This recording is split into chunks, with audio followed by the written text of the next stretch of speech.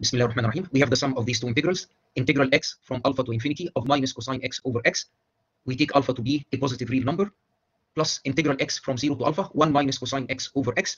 We want to show that this quantity minus log alpha is equal to Euler Mascheroni constant small gamma. We have an integral here from alpha to infinity. Rewrite it as an integral from 1 to infinity minus an integral from 1 to alpha. This integral is from 0 to alpha. We rewrite the integral as two integrals. The first integral from 0 to 1, the other from 1 to alpha. The two integrals become four integrals. We also have minus log alpha. Let's combine these two integrals. From here we have cosine x over x. From there we have minus cosine x over x. The sum of these two integrals is integral x from 1 to alpha, 1 over x. This is equal to log alpha. Log alpha minus log alpha, that's 0. The left-hand side is equal to these two integrals. Let's consider this integral t from 0 to 1/2. Cosine 2 pi nt, and n is a positive integer. We later take the limit as n tends to infinity. The cosine function is multiplied by this bracket. Inside the bracket we have pi over sine pi t minus 1 over t. This bracket tends to 0 as t tends to 0 from above. Multiply the cosine function by these two terms. Add and subtract 1 over t. We take these two terms together and these two together. We can write cosine 2 pi nt over sine pi t as a finite sum. Consider the sum k from 1 to n of 2 times sine pi t times 2k minus 1 times sine pi t. 2 sine a sine b is equal to cosine a minus b minus cosine a plus b. Applying this identity here, we get cosine by t times 2k minus 2. That's cosine 2 by t times k minus 1. When we add the arguments, we get cosine 2 by t k. We have a minus sign, k minus 1 here, k there. That's a telescopic sum. We get this cosine with k replaced by 1 minus that cosine with k replaced by n. Specifically, the left-hand side is equal to cosine 0, which is 1, minus cosine 2 by nt. Cosine 2 by nt is 1 minus this part. Multiply both sides by pi over sine pi t. We get that this function of t, pi cosine 2 pi nt over sine pi t, equal to pi over sine pi t minus 2 pi summation k from 1 to n sine pi t times 2k minus 1. We take this function of t, subtract 1 over t, then integrate from 0 to 1/2. Here is the integral with these two terms. The integral of sine pi t times 2k minus 1 is 1 over pi times 2k minus 1. In the numerator, we have cosine pi t times 2k minus 1. When t is 0, this is 1. When t is 1/2, the argument of the cosine function is an odd integer multiple of pi over 2. This is 0. When the integral is applied to this part, we get minus 2 summation k from 1 to n, 1 over 2k minus 1. The antiderivative of this function of t is log tan pi t over 2 over t. When t is 1/2, we get tan pi over 4, that's 1, divided by 1/2, that's log 2. When we take the limit as t tends to 0 from above of tan pi t over 2 divided by t, we get pi over 2. This integral is log 2 minus log pi over 2. This is 2 log 2 minus log pi. In the remaining integral, do the change of variables u equal to 2 pi nt. When t is 0, u is 0. When t is 1/2, u is pi n. dt over t is equal to du over u. The integrand becomes 1 minus cosine u over u. Split the integral u from 0 to pi n into two integrals. In the first, u is from 1 to pi n. In the second integral, u is from 0 to 1.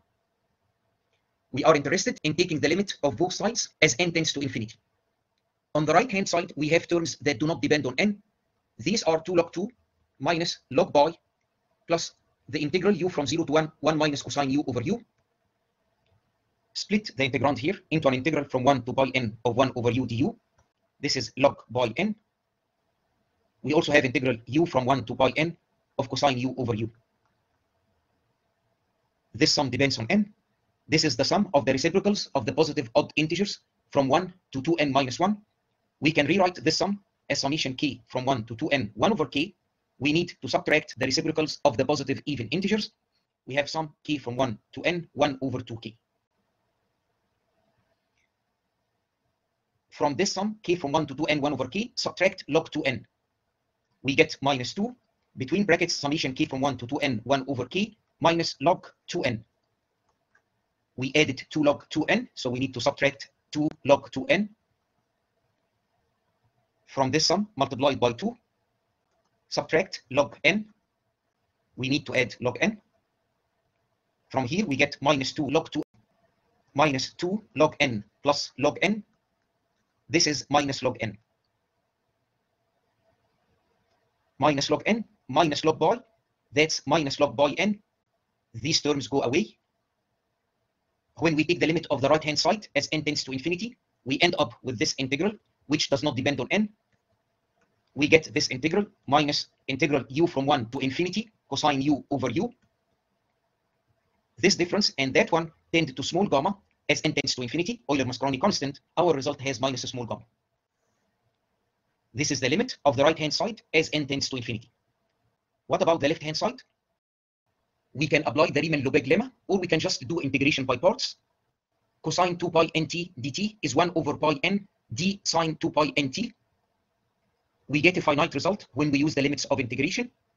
Because of this n in the denominator, this term tends to 0 as n tends to infinity.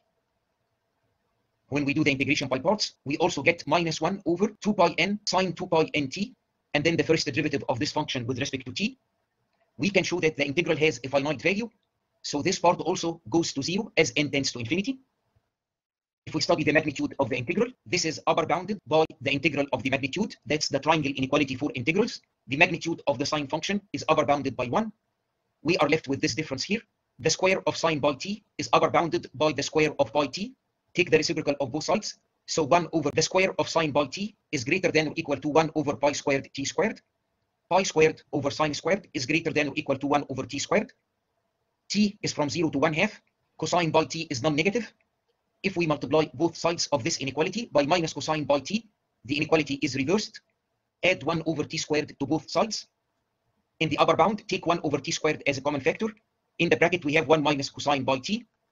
For x between 0 and 2 pi, cosine x is greater than or equal to 1 minus x squared over 2.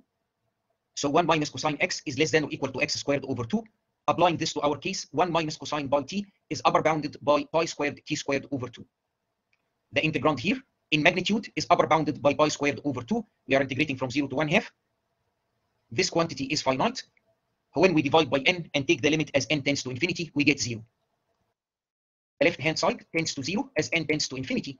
This means that this part here is equal to 0. At the very beginning, we showed that this part is minus log alpha plus integral x from 0 to alpha 1 minus cosine x over x minus integral x from alpha to infinity cosine x over x. So this quantity is small gamma as required.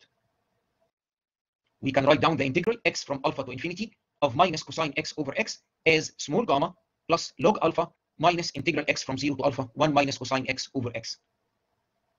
One use of this formula is to obtain a series representation for the cosine integral on the left hand side. We can replace this cosine x by its series representation and then integrate term by term. Cosine x is summation n from 0 to infinity minus 1 to the n x to the 2n divided by the factorial of 2n. 1 minus this sum is minus the sum starting from 1. Minus 1 times minus 1, that's plus 1. Now integrate term by term. The integral of x to the 2n minus 1 x from 0 to alpha is alpha to the 2n divided by 2n. This is the series representation of the cosine integral.